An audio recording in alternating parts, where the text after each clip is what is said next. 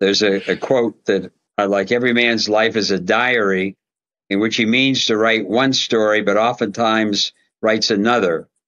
His humblest hour is when he compares the story as it is with what he vowed to make it. First of all, this is my voice. I'm Tim Green, and I have ALS. This podcast is not about ALS or living with disabilities. I don't want you to feel sorry for me. I don't feel sorry for me. I am a father of 5 with a marriage that's lasted for over 33 years. I am a #1 New York Times best-selling author of 41 books, an NFL first-round pick with an 8-year career. I worked on TV for Fox Sports, Good Morning America, Court TV, and Extra. I've hosted BattleBots, A Current Affair, and Find My Family. And I am also a practicing attorney. In this podcast, we're diving into real-life stories. From triumphs to trials, we'll explore the extraordinary in the ordinary. Join me, Tim Green, and my son Troy each week for real conversations, laughter, and insights. Because life is a journey, and everyone's got a story. Dr. Joseph Maroon, thank you for agreeing to spend some time with us today. I guess my first question is, how do you spend your time these days? At the age of 83, are you still training, operating, teaching, and writing? 3 out of the above 4, Tim.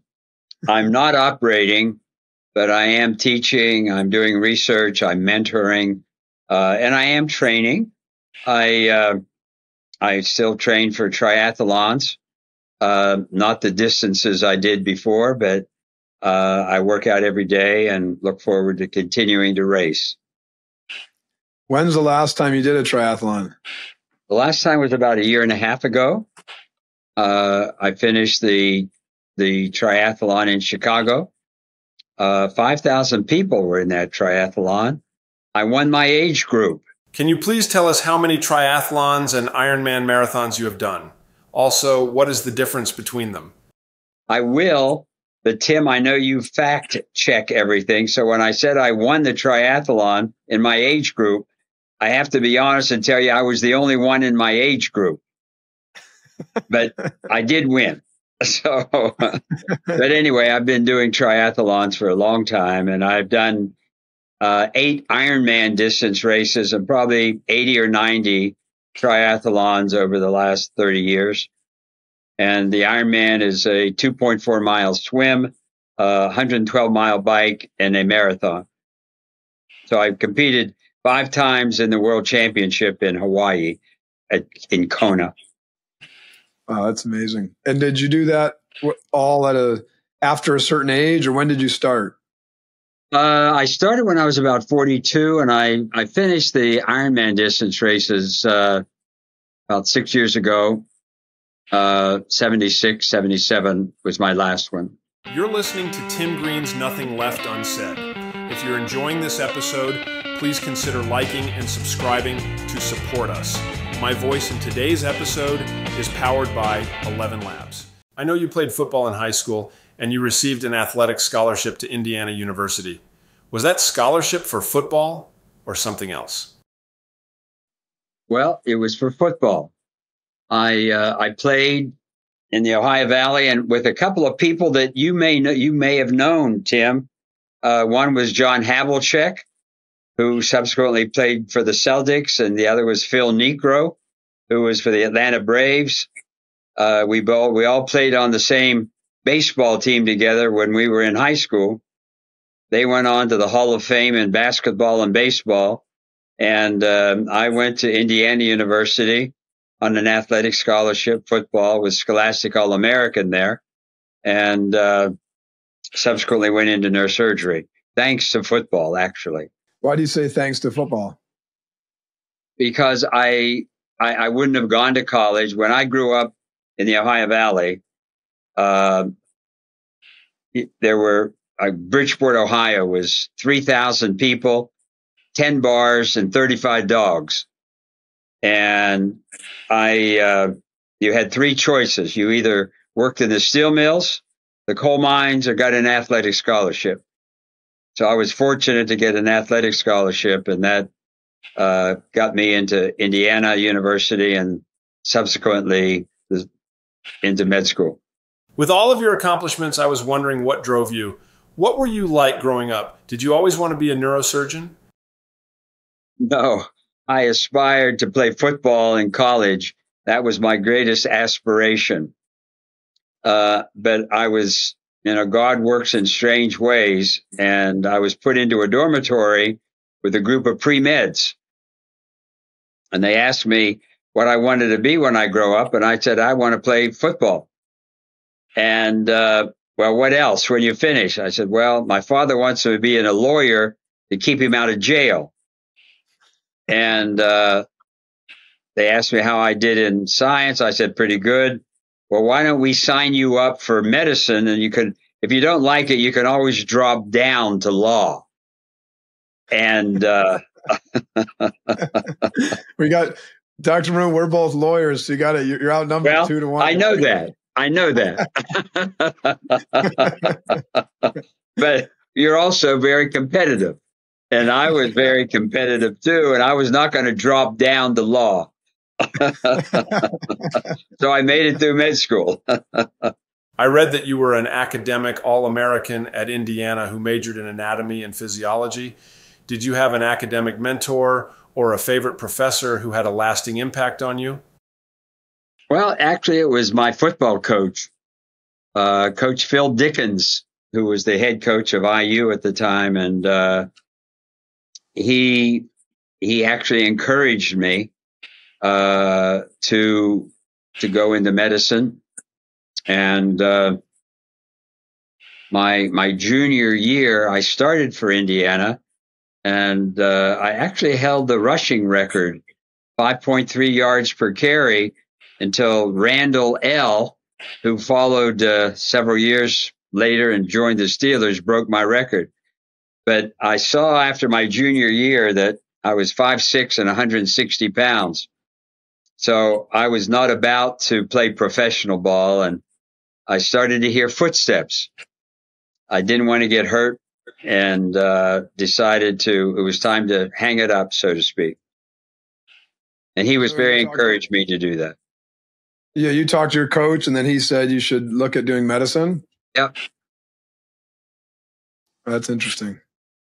Normally, coaches aren't as influential in academics, I'll say. Well, he was a wonderful human being, great coach, build character and people, and also I saw that they just recruited an individual who was a high school All-American, and I didn't think I was going to start my senior year either. So I thought, well, it's time to move on. So how did you end up in Pittsburgh, and how did you end up getting involved with the Pittsburgh Steelers? Well, it's very interesting. Again, when I first came to the University of Pittsburgh, I was recruited here by Peter Janetta, who was a very famous neurosurgeon at the time and was doing some very creative things. And when I came, I took call for trauma. And the first 5 years I was here, a high school athlete from Western Pennsylvania was brought into the emergency room, quadriplegic, usually with a broken neck. And it was so tragic. And having played myself and realized how horrible this was for these young men, I wrote a paper about the incidence of quadriplegia from football in Western Pennsylvania.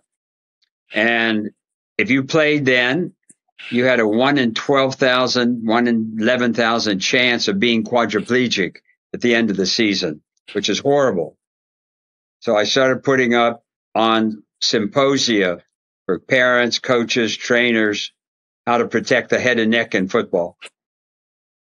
Coach Chuck Knoll, who was the Super Bowl coach of the Steelers at the time, and Dan Rooney, the owner, contacted me and asked me to get involved with the Steelers in terms of managing concussions and brain and spine injuries.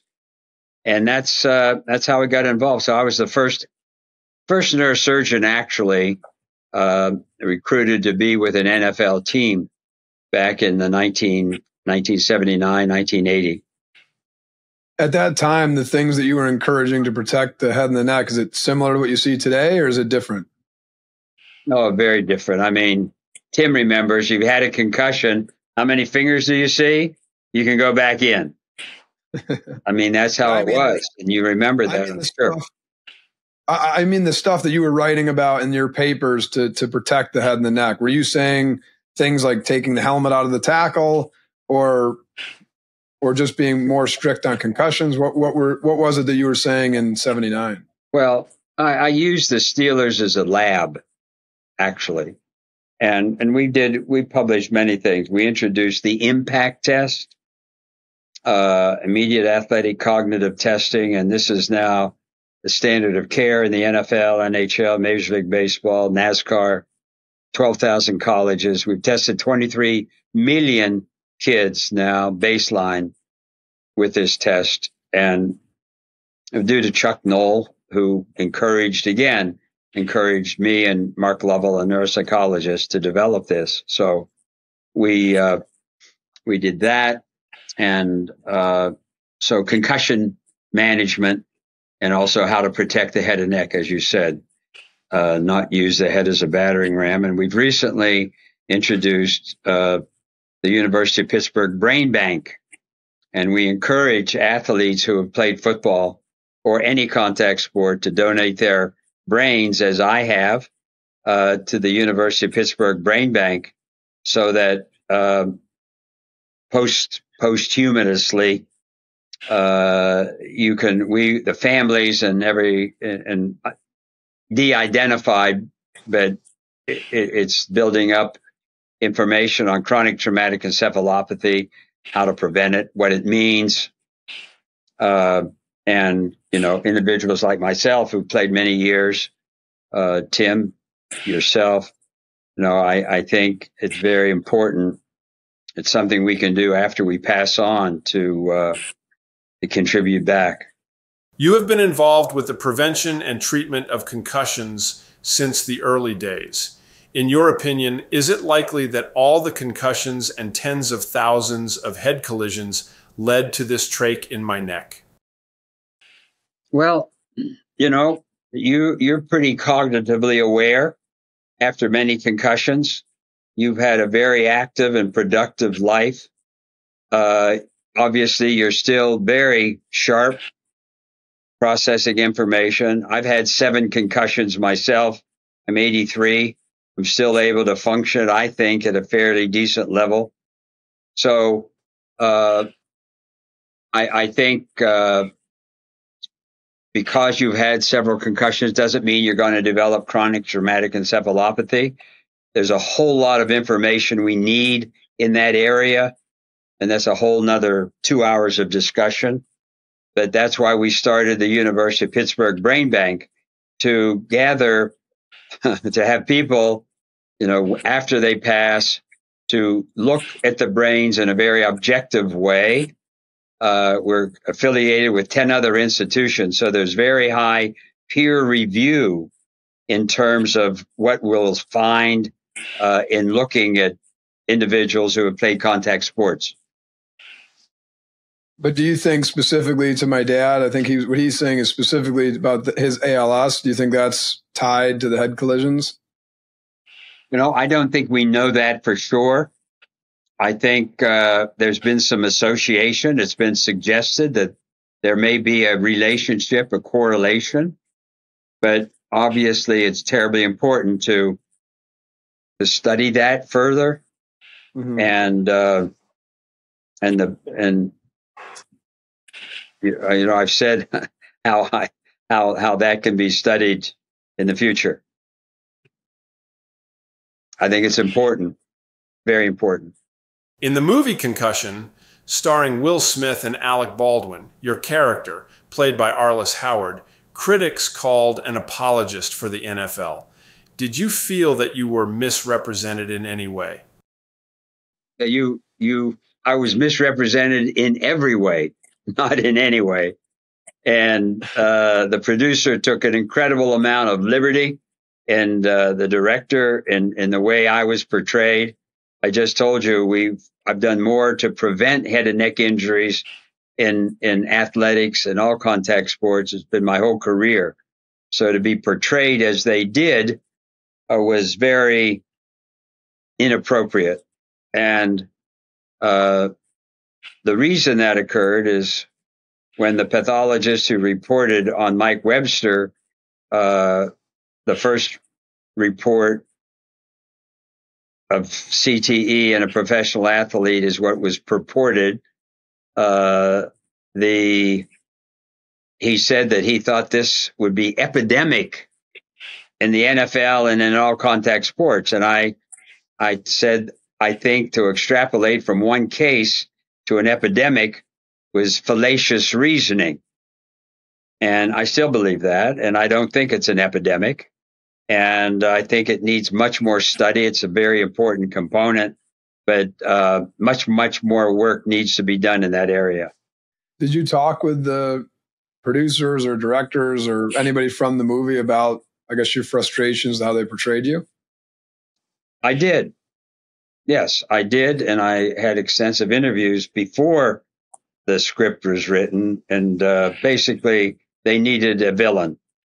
And I was portrayed as such, very wrongly. At the age of 40, you lost your dad to a heart attack, and your family, you said, to a divorce. But you were like a phoenix rising up to new heights. Your personal work on supplementation, exercise, and diet seems like it has become your true passion. Am I correct? Well, yeah, I mean, that's correct. I had a life quake, a major adverse experience. And fortunately, I was able to, because of the help of a lot of good people and God, to come back to the most productive part of my life. And I've been able to give back for the last 40 years in many different ways. And I wrote a book entitled Square One, The Simple Guide to a Balanced Life, that really is just that. It's about success, failure, and the simple guide to a balanced life. What was it at the age of 40? What was the life quake, as you said? Well, my father died of a heart attack at age 60, very prematurely. And my family broke up because I was working too hard and overworked and overcommitted and burned out. And I ended up quitting neurosurgery and working in a truck stop that my father bequeathed to my mother, a dirty, dilapidated truck stop, filling up 18-wheelers and flipping hamburgers for a year. So 1 week I was doing brain surgery and taking care of professional athletes. The next, I was literally filling up 18-wheelers and flipping hamburgers in a truck stop. And that was because you felt burned out at the... I was depressed pathologically and simply couldn't function because of depression, anxiety, and a feeling of failure. What do you think brought that on, if you don't mind me? As I know it's a very personal thing, but... It was because I didn't have a good perspective. I strayed from my faith-based upbringing, was not strong in terms of my family, and I was committed to my career. And there's a quote that I like: every man's life is a diary in which he means to write one story, but oftentimes writes another. His humblest hour is when he compares the story as it is with what he vowed to make it. So I ended up working in a truck stop. Like where did you get that from? That's James Barrie, a British writer. And that's a really good one. I was able to put the family side of the square, the spiritual side, the physical side, and it was running that saved my life, and triathlons.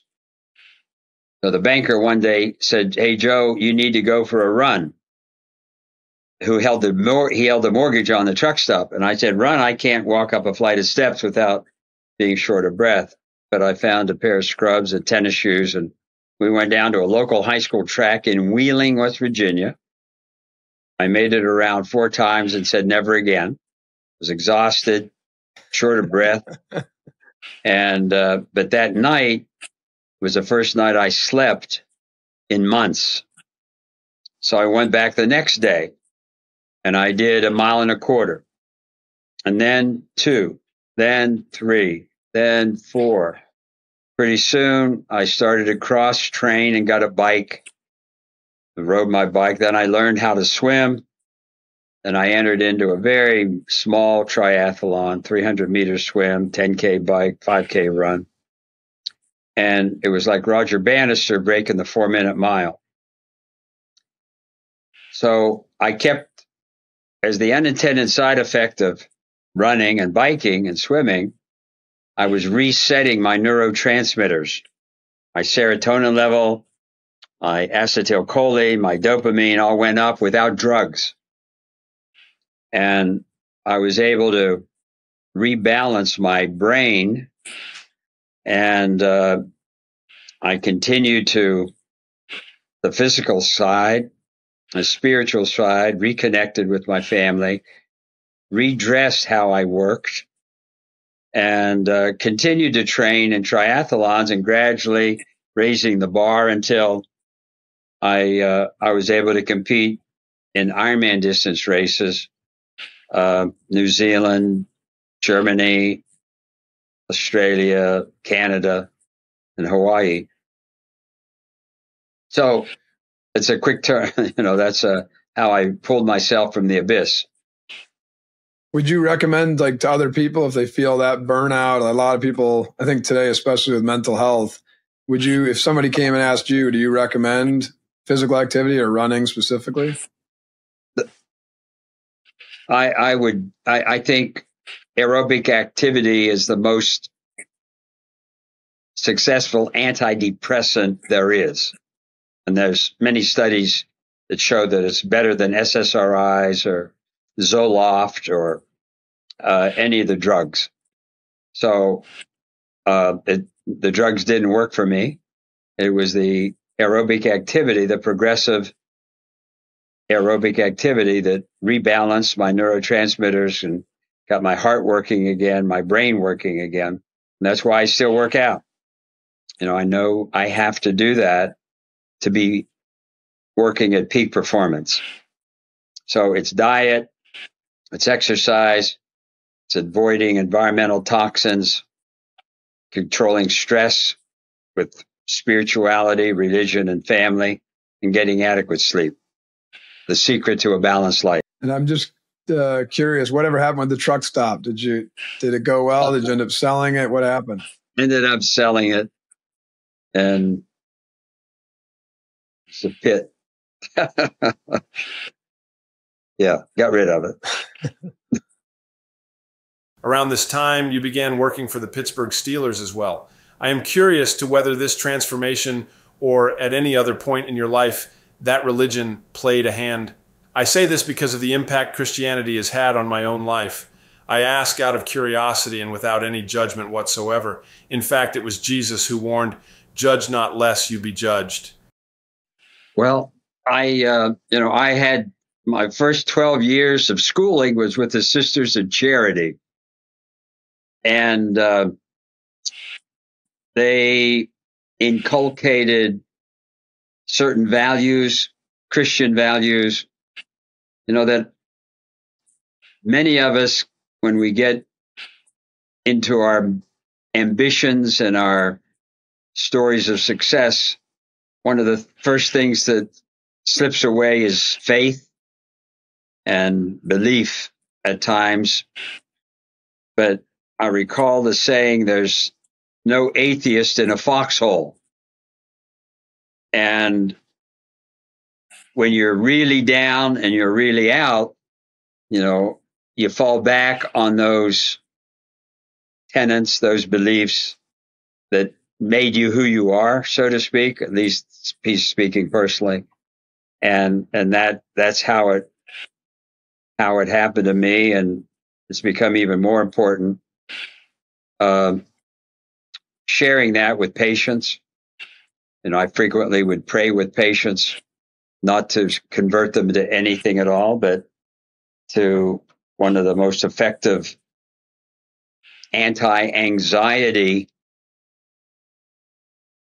methods for an individual waiting on a gurney to go into an operating room to have their brain or spinal cord operated upon is a tremendous amount of anxiety and fear. And touching, praying, developing a spiritual relationship, not necessarily religious, but spiritual, can be very therapeutic for the patient as well as the doctor. We were speaking with Troy Aikman on the podcast, and he's really into the anti-aging movement. We asked him if there was one thing he could single out that he felt was the most beneficial to him, and were surprised when he said drinking a lot of water. Troy and I read about the sauna and try to do 3 to 4 times a week. You obviously have more knowledge than the three of us put together, so will you give us your top 5 things to live longer? Yeah, no question. You remember Coach Chuck Noll, Tim? Absolutely. He was 4-time Super Bowl winner for the Steelers, and just a great coach. And he used to say, football's not complicated. He says it's about blocking and tackling, and whoever blocks and tackles the best wins the game. And the secrets to longevity are not complicated either. First of all, have good genes. And that's something we can't choose. But only 10 to 20% of the diseases that we acquire are genetically determined.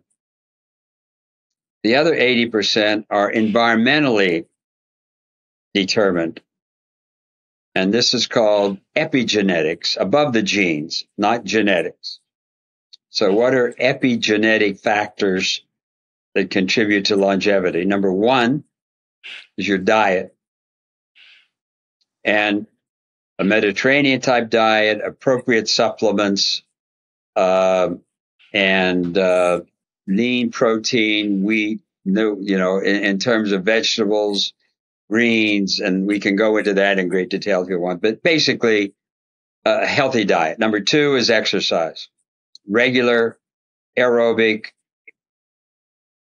and resistance types of exercises on a regular basis, 3 to 5 times a week. Number 3, avoid environmental toxins, alcohol, tobacco, drugs, clean air, clean water.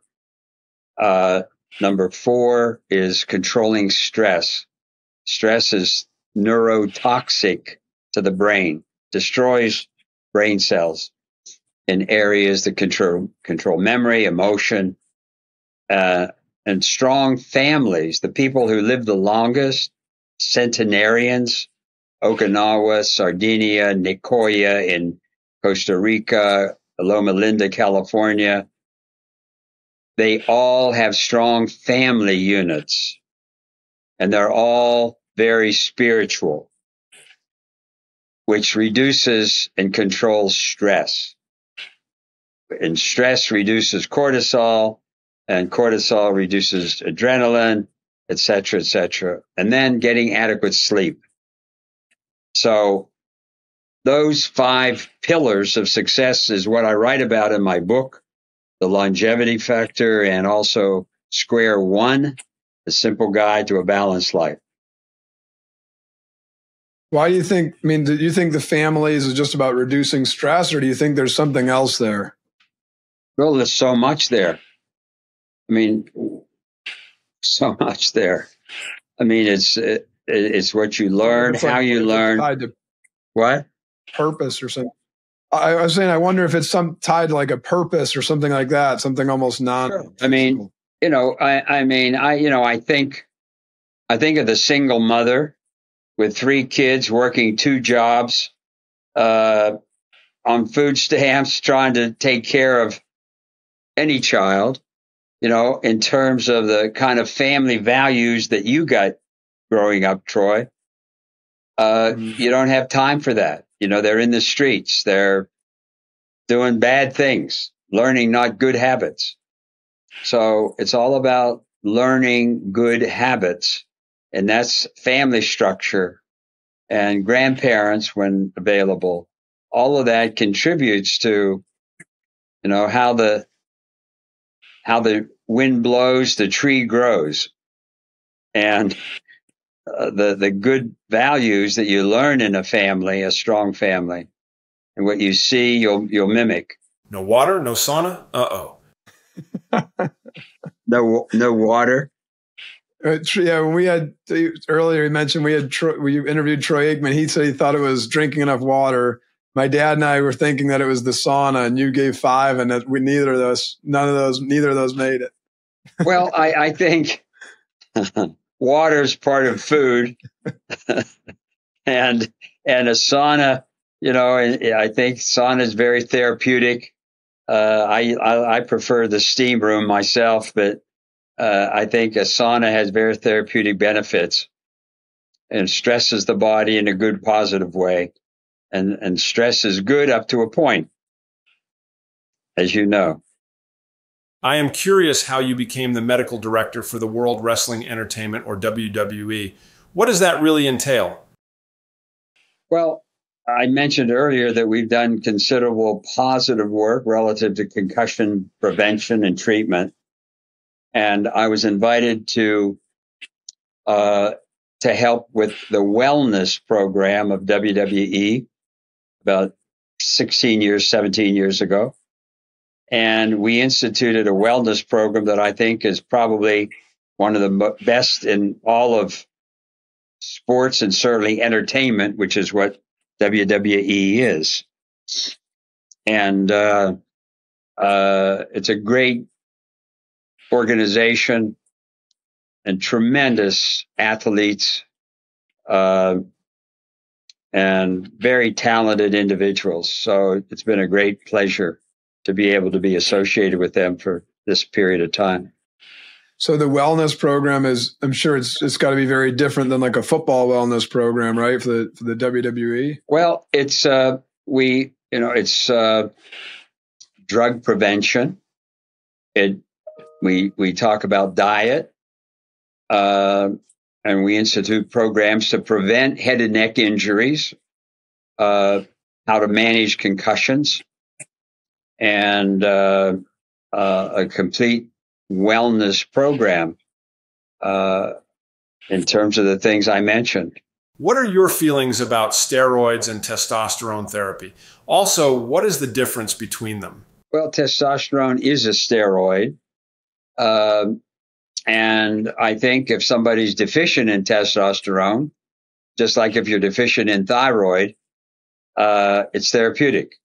But to use it to build muscle mass or enhance strength, there are various very significant side effects in terms of heart, liver, blood that can be very dangerous to an individual. So if you're low, I think it's therapeutic, but not for enhancing muscle mass.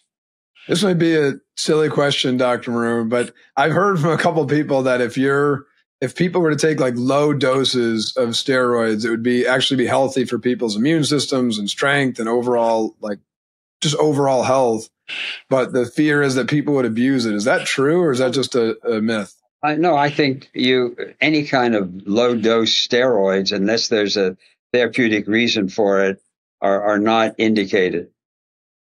Cortisone and various anti-inflammatory drugs, Medrol dose packs that are prescribed like water. Unless you have a definite indication, it's not something that is going to enhance longevity or increase performance. Dr. Maroon, there's a lot of people now in like the longevity field. It seems like it's really exploded in the last few years, maybe since COVID. How do people tell, like if for, a listener or a viewer who's watching this or listening to this, how can you tell whose advice is the best or whose has the I guess, who's legitimate and maybe who's not. There's people like Dr. Rhonda Patrick, David Sinclair, Dr. Huberman does a lot of stuff like that.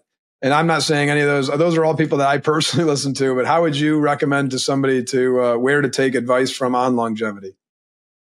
Read my book, Square One, A Simple Guide to a Balanced Life.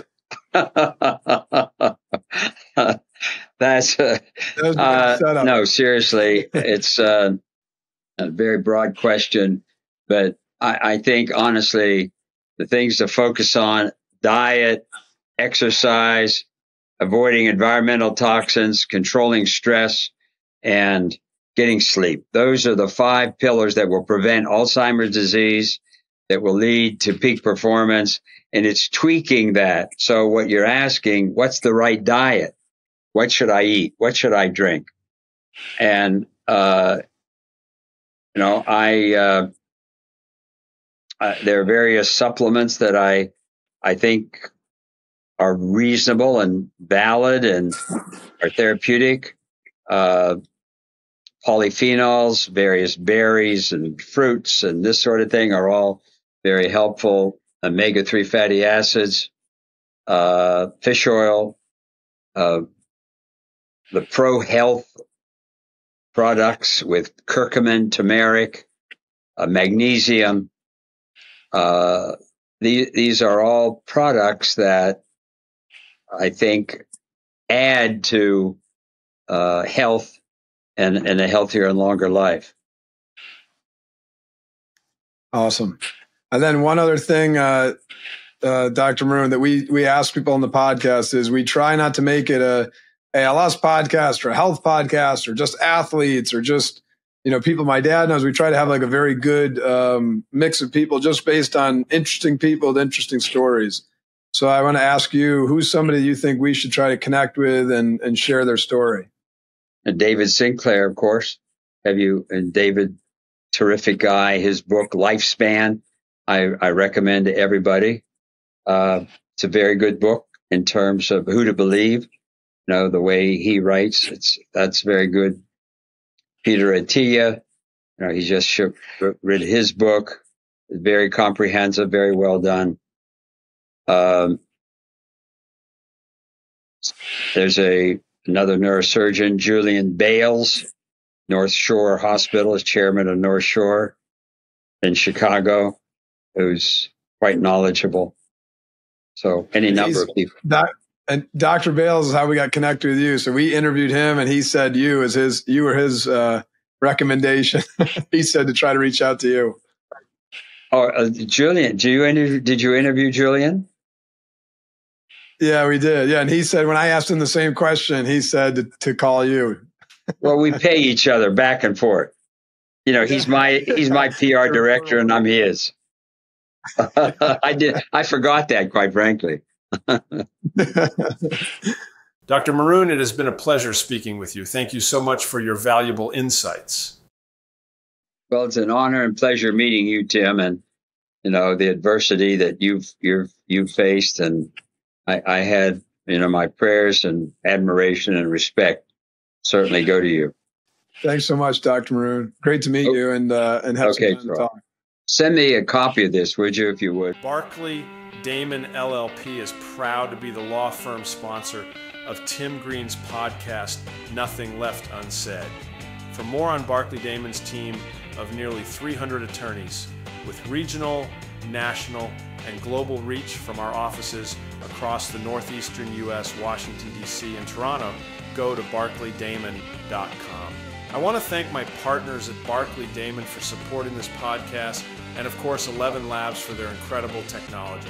If you liked today's episode, a free way to support the podcast is to subscribe and share it with friends. Thank you.